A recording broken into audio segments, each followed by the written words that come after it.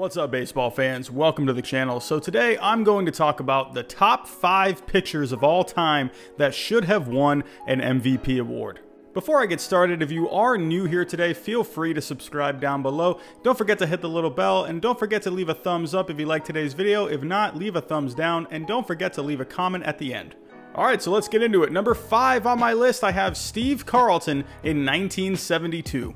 Here's a season you don't really ever hear of, but Steve Carlton's 1972 season was crazy. He won 27 games, had an ERA below 2, a WHIP below 1, an NL leading 346 innings pitched, and a Major League leading 30 complete games in 41 starts. Steve Carlton unfortunately was on a really bad Phillies team that only won 59 games. However, this guy won almost half of their games. He had a league-leading 12.2 wins above replacement, which was almost 4 points higher than the NL MVP winner Johnny Bench, who had a WAR of 8.6. In the end, being on a terrible team definitely hurt his chances, but there's definitely an argument to be made that he should have won the NL MVP that year.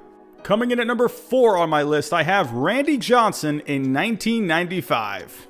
Here's a season you also don't hear of very much. He was nails in 1995. He won 18 games and only lost twice. He led the majors in strikeouts with 294 and had a strikeout per 9 rate of 12.3. He led the AL in WHIP with a 1.04, hits per 9 with 6.6, and home runs per 9 with 0.5. A lot of people say Albert Bell should have won the AL MVP in 1995 because he basically had a better season than the winner Mo Vaughn in basically every category. However, Vaughn got a lot more votes due to his great character, while Albert Bell had a lot of issues with the media and was coming off a corked bat incident in 1994.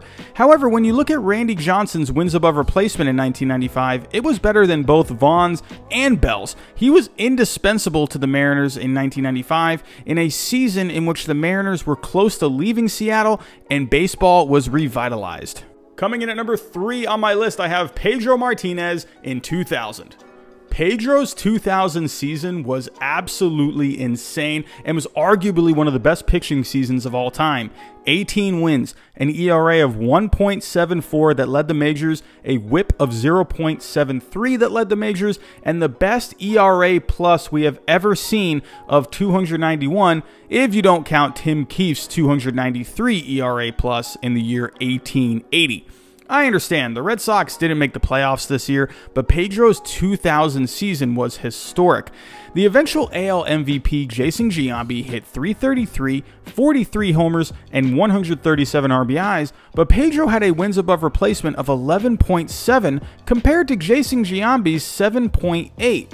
If you did want to give the 2000 MVP to a hitter that was on a team that made the playoffs, why did Alex Rodriguez win it? He had a comparable season to Jason Giambi, a wins above replacement of 10.3, which was almost 3 points higher than Jason Giambi's. He was great in the field, and he helped the Mariners win the wild card.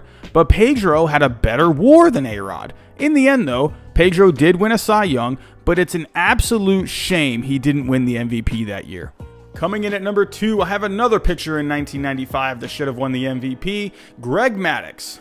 This is a season I don't think gets talked about enough. Greg Maddux was absolutely insane in 1995. 19 wins and only 2 losses, an MLB leading 1.63 ERA, a Major League leading 0.81 WHIP, and a Major League leading 10 complete games, and also a 260 ERA plus that also led the majors.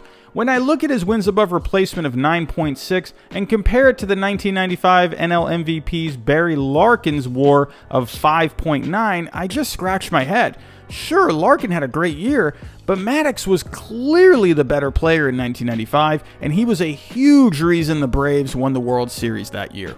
And coming in at number 1 on my list, I have Pedro Martinez in 1999.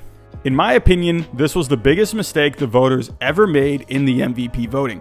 Earlier, I was raving about how good Pedro was in the year 2000, but his 1999 season, in my opinion, was better. There's been a debate for a long time on which one of these seasons was better for Pedro, 1999 or 2000. In my opinion, 1999 was better simply due to the fact that he had a worse defense behind him in 1999 compared to 2000. In 99, the Red Sox ranked 12th out of 14 in fielding in the American League, while in 2000 they ranked 7th out of 14 in the American League. To prove this further, let's go a little deeper. In 1999, Pedro's BABIP, or batting average on balls in play, was .323, while in 2000 it was .236. To me, this means that the defense in 99 let a lot of outs turn into hits compared to the defense in 2000. Let's look a little further at Pedro's FIP, or Fielder Independent Pitching on an ERA scale, which accounts for events a pitcher can control such as strikeouts, walks, and home runs allowed. In 1999, his FIP was a 1.39, while in 2000 it was almost a full run higher at 2.17. To me, this shows that when you account for the things that he could control, he was better in 1999. Either way, both seasons are amazing. It's like picking whether or not you want chocolate or vanilla that day. You can go either way, but for me, it was 1999 where he truly flourished.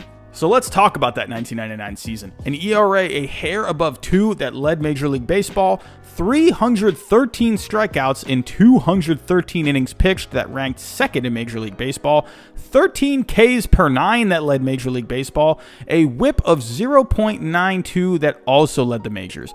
Pedro this year was basically unhittable. If you take Pedro and his 9.8 wins above replacement off the 1999 Red Sox, they don't make the playoffs that year. But if you take Ivan Rodriguez and his wins above replacement of 6.4, the Rangers would still make the playoffs.